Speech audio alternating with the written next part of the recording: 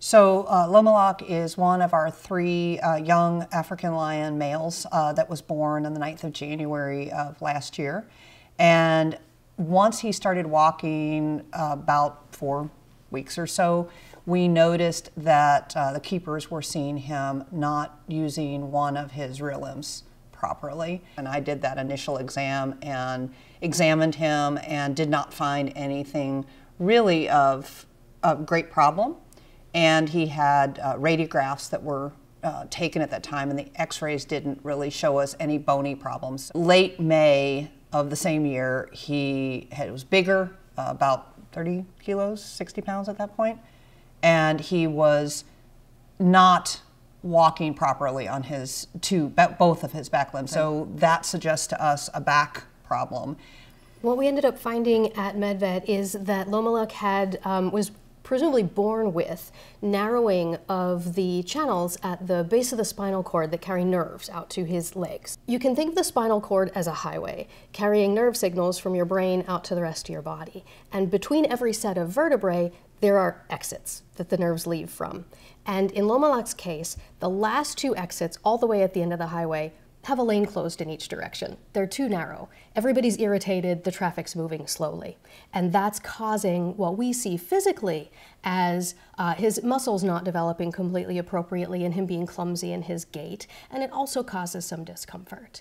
So we managed him with some anti-inflammatory and pain control medications, and he did well for a little while. We started to notice some increasing clinical signs. We were having to increase doses of medication to manage his comfort, and so then just this past month, we brought him back to MedVet for a recheck MRI.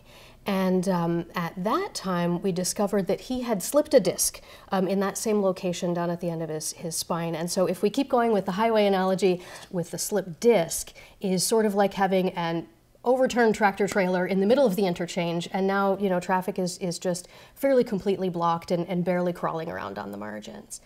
At that point, our consulting neurologist suggested that we could do surgery to fix the problem. And that Lomelok was now large enough, mature enough that she could recommend surgery for him at that point. The surgery that we're planning is called a hemilaminectomy. It's going to use a drill to remove some bone from the top of the vertebrae, right at the location where that disc is slipped and is pressing on the spinal cord. So we remove that kind of roof of bone from that tunnel. We can remove the damaged disc material out from there. That relieves the pressure on the spinal cord and the nerves. The hope is, and the neurologist would like to try to remove as much material as she could possibly do to kind of open up that space as much as she can. That may be able to relieve some of the original compression of the nerves exiting the spinal cord as well, and we may be able to get improvement beyond where he was originally. The hardest part about this surgery is that ideally he feels a whole lot better right away. And he's going to want to run and jump and play and climb on stuff and all kinds of things that we don't really want him to do, because he's going to have muscles that need to heal and bone that needs to heal. And he may not know that he needs to take it easy. So Lomelok's going to be behind the scenes for a considerable amount of time for recovery. As we've been talking about the surgery and how we got here and then the post-op and where are we going, there are a lot of places along the way that could make this not successful. So if the surgery is great and successful, but he would be alone for the rest of his life because we're just too concerned that the surgery cannot handle him playing with another cat, or we are ready for him to play with other cats and he goes out with his brothers and they get into a really great rolling fest and they're having a wonderful time and he suddenly is unable to walk. That is a reality that we have to face, and it's a risk that we're willing to take because we think this is the way to give him that best chance. His back may not be able to be fixed to the point that it needs to be. Like, we may not be able to get out enough disc. And if we can't get out enough disc to make him at least as comfortable as he was, we don't want him to recover to that. It could be that all the medications in the world aren't enough.